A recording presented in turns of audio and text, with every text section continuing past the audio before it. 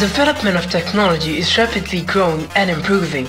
In these last 30 years, we have seen many astonishing devices and inventions. What is analog and what is digital? What effect did they have on the media industry?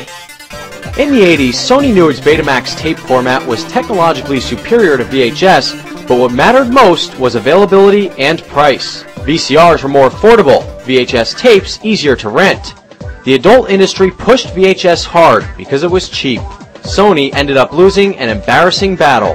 Fast forward to today, and the rhetoric sounds the same. HD is a jury-rigged DVD. It's just intuitive. HD DVD goes with my HD TV.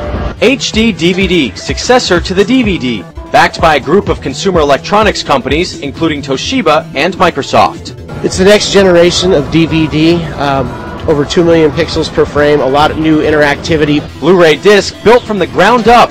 Its biggest developer, Sony, who also puts the disc player into every PlayStation 3. Pristine audio and visual quality and interactive features never before experienced by the consumer in a high-capacity environment. It's tough to tell and figure out the better choice. Both formats deliver superior pictures and sound fit for those high-def flat screens. Technology is shaping the verge of television and film in the media industry. Here's the way it works. Each separate impulse travels from the sensitive plate of the iconoscope in sequence over wires to the transmitting station, where it is then sent out into space to be picked up by aerials connected to television receivers.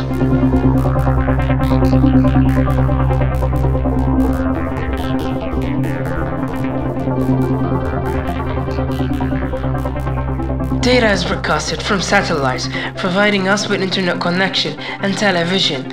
This works by transmitting data to a service provider via satellites. Then that transmitted material is broadcasted into our homes. For instance, this is how cable TV works. One of the new ways you can watch television is by watching it online.